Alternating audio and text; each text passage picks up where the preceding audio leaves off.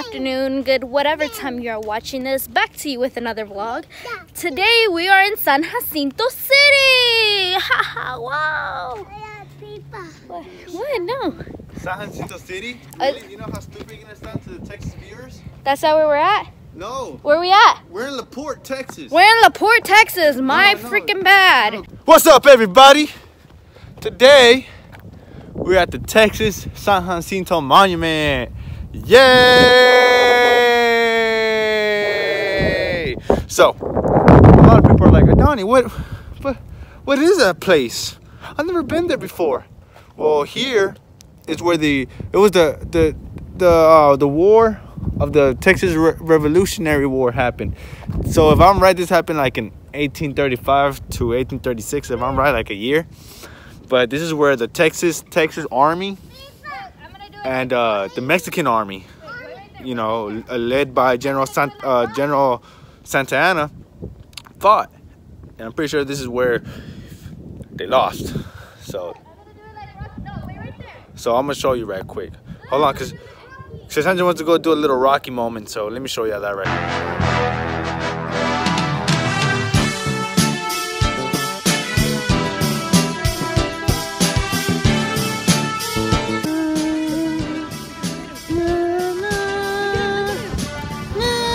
So we're inside the monument. Cassandra's pretty upset right now because she's hungry, but there's no food here. So we're gonna try to do this real quick as possible. But I'm gonna show you a little quick, something's real cool. And they have like little models here, like awesome little models of how things back in the day used to look. So let me get to that right now. Let me show y'all each and every model. Hold on.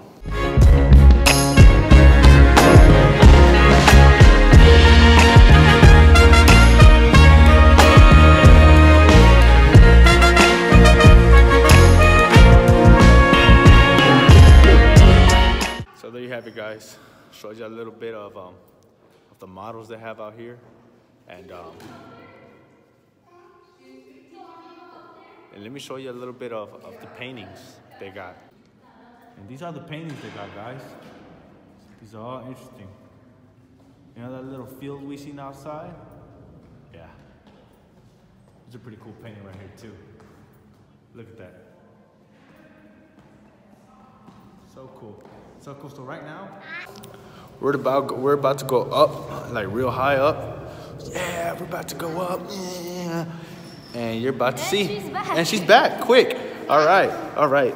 Come on, Daddy. So here you are, ma'am. Just the big one. Is the big one? Thank you. Oh, what's your name, ma'am? Roberta. Hi, Roberta. Nice to meet you. How are you doing? I'm doing well. Right here, came to enjoy the monument. Aren't you freezing? No, it's pretty hot outside. I'm freezing. Y'all want to look through the window there as we go up. Older use is emergency. We're going approximately 50 floors. It takes 37 seconds, so your ears will probably pop. Oh, wow. I feel it too. Oh, no. His ears might pop. You don't know what's going on. Hi. Dile hi. Oh, wow. Push the door open, enjoy. How high are we, ma'am?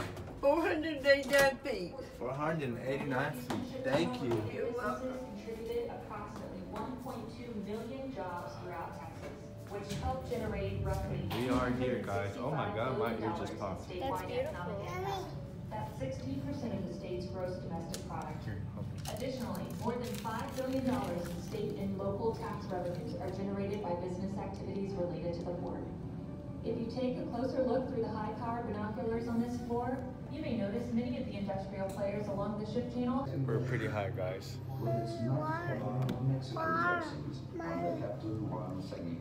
Hey. Would you be scared if you would have fell from here?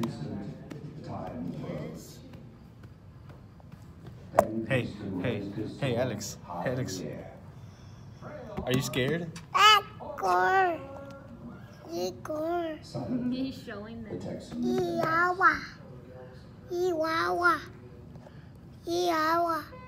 So Alex basically just Told y'all, there's water. Okay, so let's go back down because we enjoyed being up here now. Let's go. All right, guys, so we just seen the upstairs. We seen on top. Now, we're gonna show a little bit of things they had back in the day, like tools and stuff like that, so stick around. See this guy right here? His name's Antonio Lopez de Santa Ana. That's his glove. See that glove he has right there? You're so tall. His glove. Lord, they still have it. Oh, what else do they have? No, Alex, no. Legend has it, he ate his last meal with that knife. And that right there, I don't know what that is. His brooch? His brooch. Where's your brooch at? I don't see his brooch on there either. Oh. And that's a stick. Oh, his legendary stick. Oh, and that's the plate he used before he died. Okay, yeah, don't bore. Alright guys, we're finally out of there and I am starving. Like, you don't understand. I went to the gym this morning and I didn't eat breakfast. And now he has me out here all the way in wherever the heck we are. I don't even know. It says it's San Jacinto, then he says it's Lakeport. I don't know. I don't know what you said. Basically, now I don't know where the heck he's taking me, but I hope it's on feeding me. Are you gonna feed me? Yeah. He's mad. He's mad for the fact that I didn't enjoy it because I'm hungry. But I mean, what do you want from me? Like, I revolve around food. Like, food is my thing. Like, he just doesn't get it. So now he's all upset. What is up, guys? What is up? So I just got out of the shower and some crazy things happened. You know, I don't know if I'm gonna put it in the beginning or if I'm gonna talk about it, but basically I got in a car accident. Well, technically me and Adani got in a car accident. You guys, so I just got in an accident.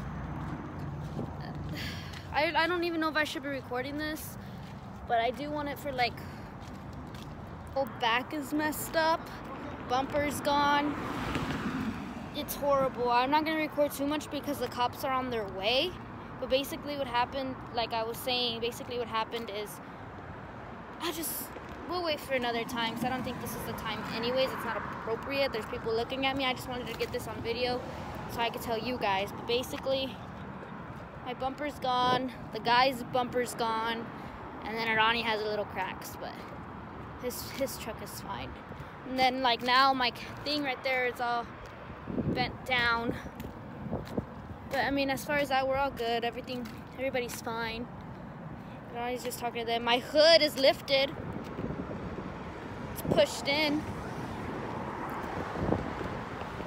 So, yeah, basically how the story goes, sorry, I'm gonna brush my hair.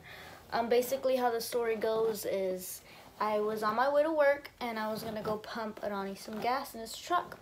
So he was in front of me and I was behind him, and we're going on a street, like it's a little street, it's not even a main street. And this idiot woman, like, I understand why people say that women don't know how to drive because, oh my God, she is an idiot. She is an idiot. So basically what happened was we're driving and this is the street and then, like, here's, like, the parking lot, and, like, she thought that she could, like, run it and, like, beat Arani. So whenever she did that, I guess she got scared and, like, she stayed halfway. So her butt was inside and, like, her front was on the street. So Arani couldn't swerve it because there was other cars next to him, so he couldn't do that. So he stopped, and then, of course, I stopped, and the car behind me didn't. He hit me. With him hitting me, his velocity made me hit Arani, and so I was like, what the heck? So I ended up stopping, whatever. I had no choice, you know? I'm, like, literally got hit in the front and in the back. Arani thinks that it's me. I literally seen him with the rear view mirror thinking that I'm the one that hit him. And so I call him and I'm like, hey, it wasn't me, it was that guy behind me. And yeah, so we're all like, what the heck? honestly, if you ask Ronnie the story, he'd probably be upset, but it's just because I seen the guy, and, you know, I told him, like, what the heck, you know, dumb lady, we all, like, spoke or whatever, and yes, I know we're not supposed to talk to the people that hit us, but I did. We both made sure that he was okay. He was so scared, you know, he didn't have papers. He didn't have a license while he was driving, and yes, I know that he shouldn't be driving then, but, you know, he was. And so he was really scared, and basically, you know, being the person that I am, I don't want to, like, sit here and say, oh, I'm, like, super nice or whatever, but being the kind-hearted person that I am, you know, I, like, comforted him, and, like, I told him that everything was going to be okay, and that's when he started screaming at me, because I'm over here telling this random dude that it's going to be okay, that nothing's going to happen, when he's the one who hit me. But, I mean, honestly, in my opinion, I'd rather get a ticket than him get a ticket, just because it could probably go worse for him than it were to me. I'd get a ticket, okay, whatever, I got a ticket. Him, on the other hand, I don't know, he'd probably lose his family, he'd get deported, I don't know. You know, so we're in that situation. We take forever because the cop does not want to get here. Like, we seen like 4 cops. None of them stop. You know, I don't understand what's up with cops in America now, but I mean, it's ridiculous. You see us having an accident, and one of the cops actually even shook their head and turned around. So we're waiting there. We wait for a while, and then we actually find out that nobody's going to get any tickets, that the stories match up, whatever, that we just have to go through the insurance. So yeah, basically, I mean, it wasn't nothing drastic. I did get in a car accident. I'm fine. Ronnie's fine. Nothing happened. But, I mean, it was a little bit scary. And, yeah, I mean, honestly, I just felt sorry for the dude. He, like, literally, the cop got here, and he, like, literally took a deep breath. Like, he spoke to the guy. You know, you could see that he was scared. And, you know, I told him, like, after the cop told him that nothing was going to happen to him, he was relieved. I told him that everything was fine. The poor guy was going on his way to the hospital. Like, he showed me his cut where he was, you know, he had pancreatic, he had something wrong with his pancreas. And, yeah, so, I mean, I don't know. Like, I don't know what people are going to say about this video. I really don't care. Like, in my position, the guy was hurt. You know, he was scared. Like, it'd probably go worse for him than it were for me. But, I mean, like I said, everybody's fine. Everything's fine. I can't drive my truck because now my bumper is broken, and the front of my truck is broken as well. So if I were to drive it, it'd be messed up. Like, I would probably get in an accident even more. So, yeah, I mean, good thing Alex wasn't with us. But, yeah, that's basically it. Sorry, this video was, I don't know how long it's going to be or how short it's going to be. I had to, like, edit it right now, but thank you for subscribing. Thank you for being part of the family. Thank you to everyone that supports us. I really, really appreciate it. Please just tell your... I don't know, I think my camera died or something, but please tell your friends and family to like, subscribe. You know, let me know if you have any ideas because I'm running out of some. And yeah, thank you for watching, and I'll see you next time on Cassandra Vlogs. Good night.